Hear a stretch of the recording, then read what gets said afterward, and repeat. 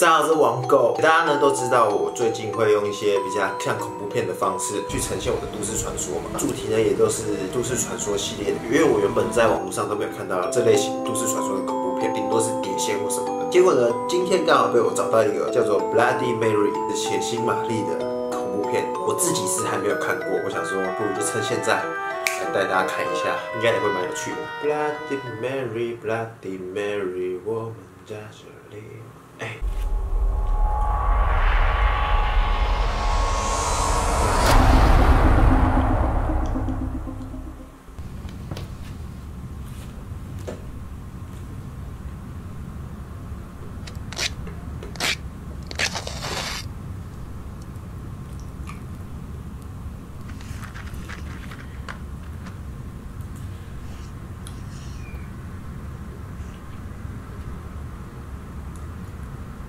Bloody Mary.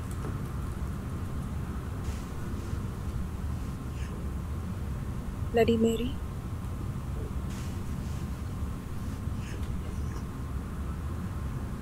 Bloody Mary.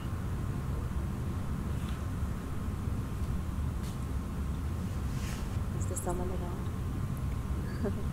I don't think so.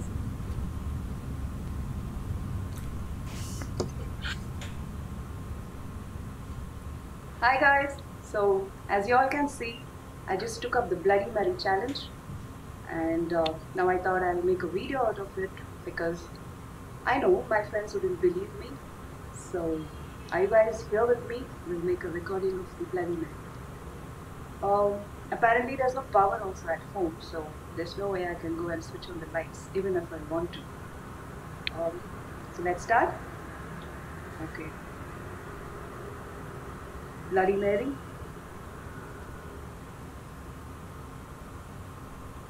Bloody Mary. Bloody Mary. See, I told you, nothing is happening. 片就是这样，就说好没什么事发生，然后就突然有事。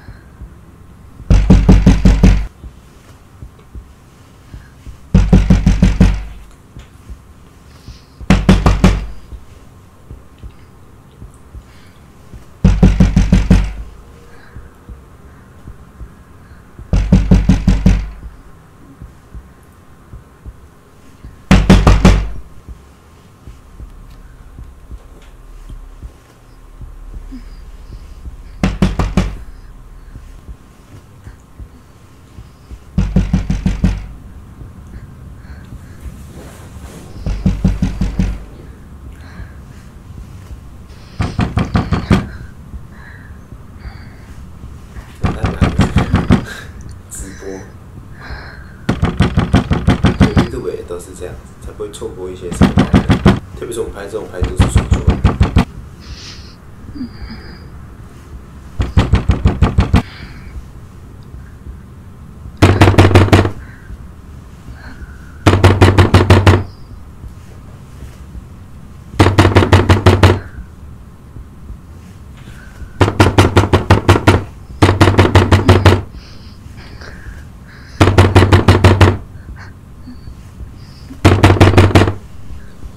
门面很恐怖，有玻璃啊。He's banging the door so loudly. Who could it be? That at this point of time? 他在心里想说是谁这样子在这边敲。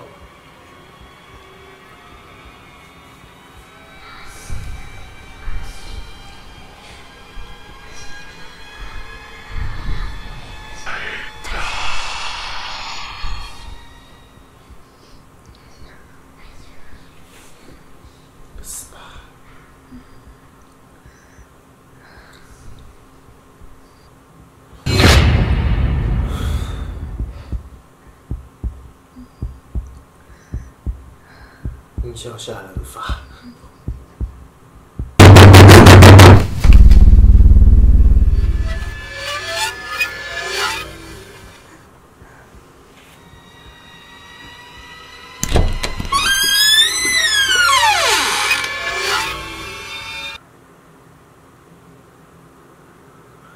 Ajay, what's wrong with you? Can't you tell me that it's me open the door? You're banging the door so badly. You just scared me to death. I'm standing on the door for a long time. If you lock me from inside, how can I get it? Can I get it? I'm sorry, please come in. Why are you even asking permission? Get fresh and come soon.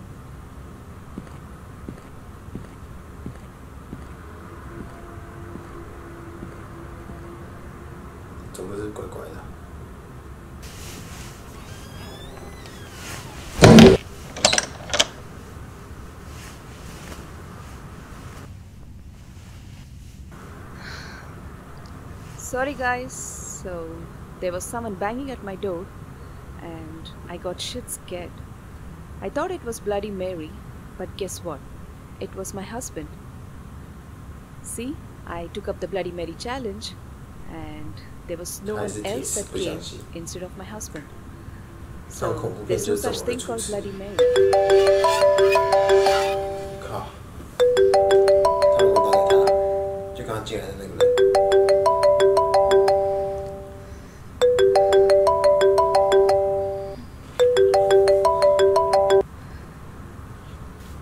Hey honey, I'm sorry I'll be coming home late. Do you want me to get something for you? Hello. 不要闹啊！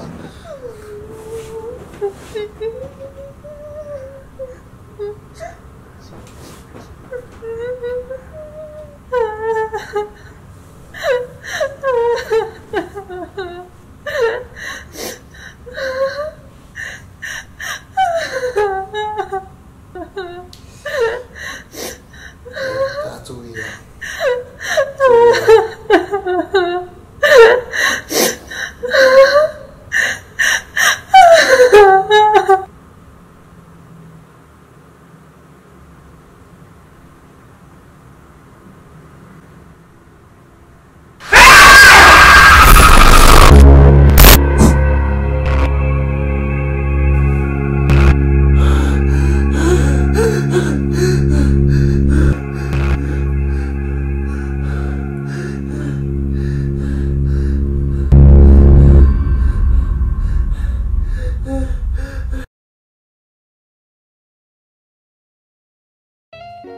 我刚刚以为它宕机了，我想说网络不好是不是？我正要去按空白键的时候，它就这个秒数抓的刚刚好我看一下是定格几秒，8、9、9秒，9秒。可能前3秒的时候我们会想说，我们还在认真看，在3秒的时候我们想说，是不是顿住了？就是要开始怀疑心态。下3秒的时候要准备去按的时候，就突然很屌，这个设计师很屌，我觉得还蛮好的。可能有的人会想说，为什么不要这样拍？对，因为我不喜欢走这种吓人的路线，我比较喜欢带给大家的感觉是一种验证。我前面只是想模拟成功，但是我并不想要真的有吓人的这种东西，因为我其实知道被吓的感觉很难受。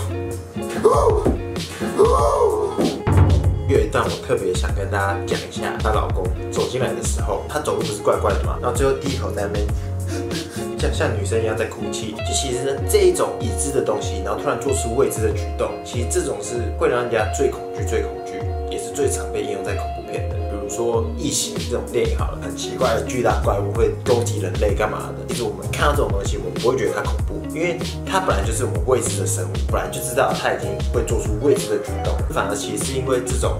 我们已知的人，像刚刚那样子，或者说像比如说平常的医院、学校，我们已经知道他白天的样子是很热闹，可是每当到晚上的时候，我们就觉得那里特别的恐怖，因为这些地方跟我们平常所认知的平常的样貌是不一样的。就像为什么大家会对 Siri 这种东西这么感到恐怖，其实就是因为我们认知上的它只不过是我们人类制造出来的，但是它又会做出一些超乎人类的事情，我们就无限的遐想。然后它里面的那个音响是。是我常用的，有一种莫名的熟悉感。OK， 那这种恐怖片有蛮多的连接，我一样可以把它贴在下面，那大家有空的话可以去看一下。OK， 如果喜欢这频道的话，可以帮我点开，喜欢谢谢大家收网购，我们下次见，拜。